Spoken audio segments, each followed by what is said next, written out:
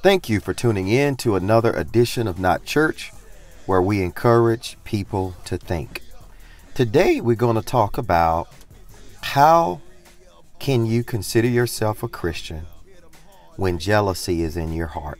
I know it sounds like a judgmental title, but we're not judging you. We're not judging you at all. What we'd like to do is bring some things to the forefront that, in my estimation at least, is not talked about a lot in the church. Jealousy is something, if we're honest, right? If we're honest, we've all felt that feeling before. If jealousy goes unchecked in your heart, it can lead into some other things that I'm going to talk about later. Though we've had jealousy in the past, it doesn't make us bad people. I've had it, you've had it, we've all felt that feeling. And it's one of those feelings that you know when it's there.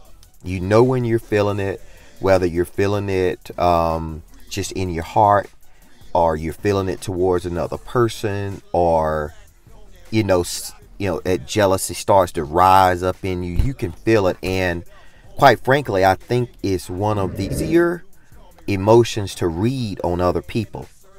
Jealousy is one of those things that it has to solicit all of the selfish desires you have. All of your selfish emotions has to connect itself to that jealousy. So if you're really sensitive to people's energy, you can really sense a sense of jealousy really, really easily.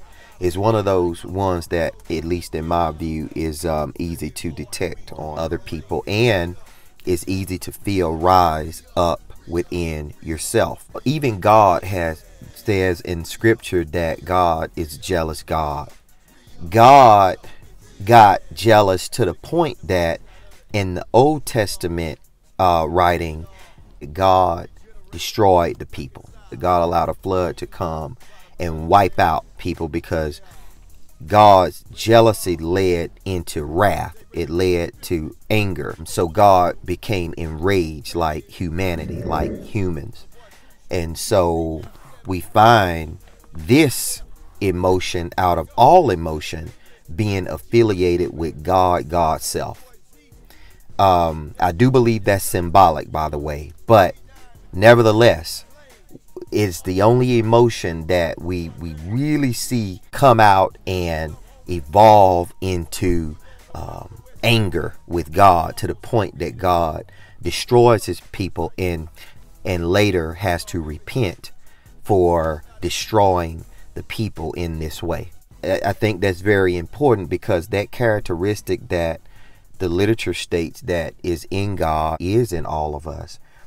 The thing is, we have the ability to box that jealousy in so that it doesn't get the best of us and cause us to go over into some other areas.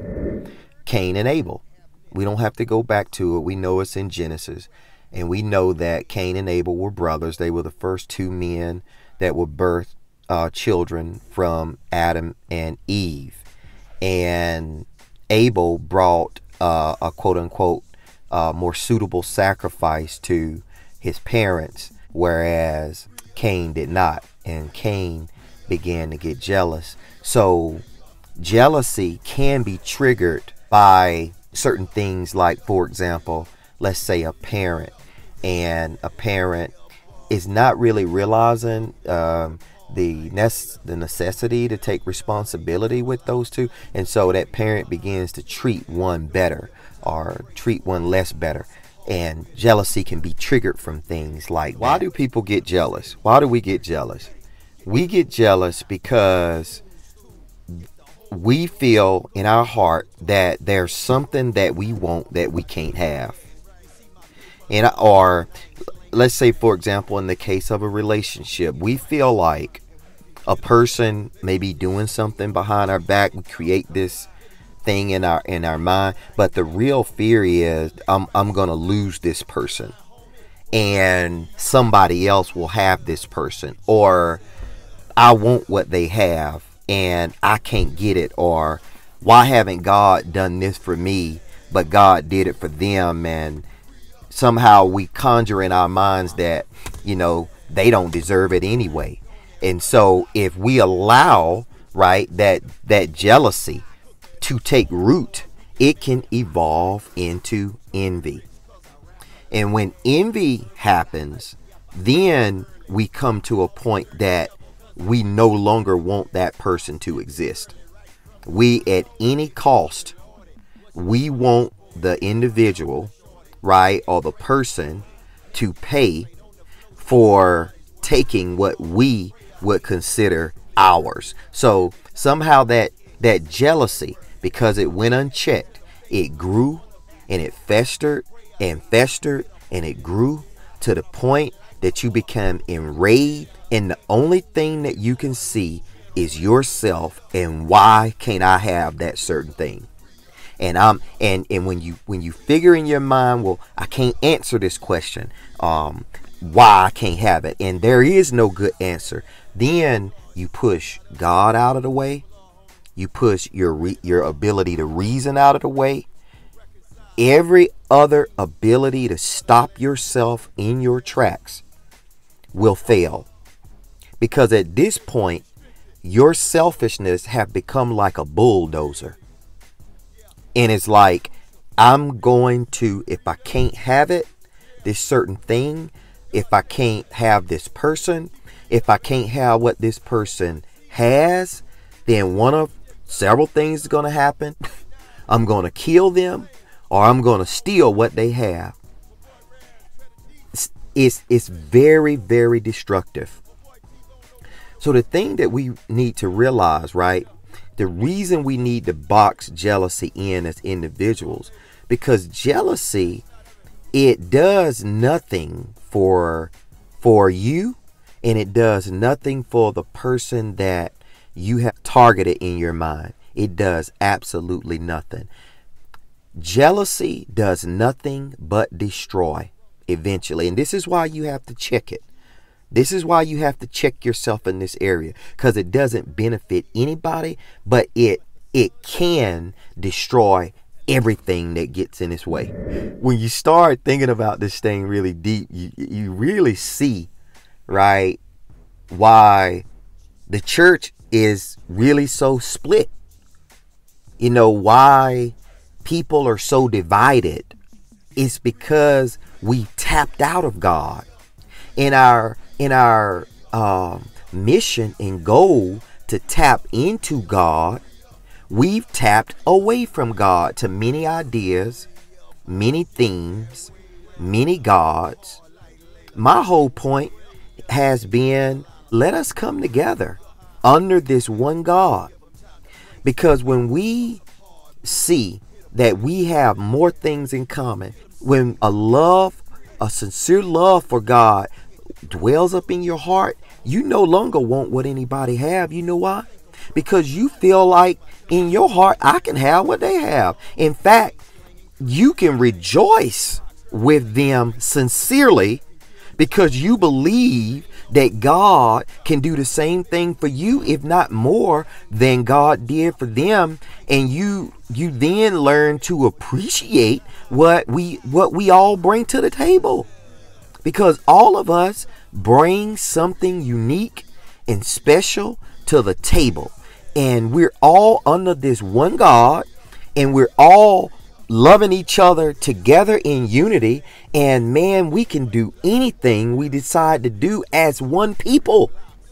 The division is where the jealousy comes from. You looking over there across the church, across the street, and you saying, well, that pastor driving a Cadillac, and this pastor over here driving a Yugo, and this pastor over here dressing in a nice silk suit, and this pastor over here ain't, he barely got jeans and shoes on, and he's giving his earnings to the. So we can find all these reasons to get all discombobulated, because all this division, all this jealousy, all this envy, and it causes people to hate. I just don't believe that that's what God wants for God's people. I don't believe that. I believe God wants unity, love, God wants us to appreciate the accomplishments, whatever that is. You know, some of us are jealous because of persons' businesses that they have. Man, if you got a business, thank God. What kind of business you? Man, let me rejoice with you. Thank you, God, for their business, because they have a business. Shoot, that mean I can have one too.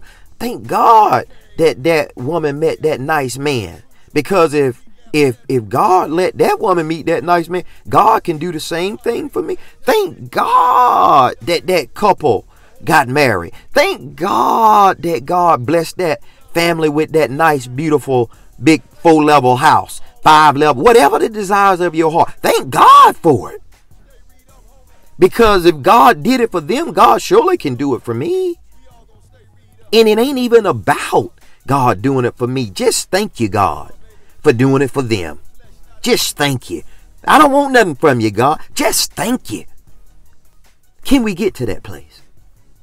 Can we get to the place where we sincerely love God enough to love people enough to be thankful and blessed over the blessings, no matter what that is? Because we got the faith that if God did it for them, then God can surely do it for me. I'm telling you, that will eliminate all of the jealousy and all of the envy. Let's get it out of us. I love you. Thank you for tuning in. I get a little passionate about this because this really destroyed the church in many ways. We need to work on this.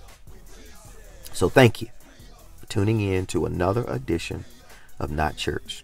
Like, comment, subscribe. And it's okay to think. Till we meet again. Everybody won't be on top, yeah. Whether the roof or the mountaintop, right.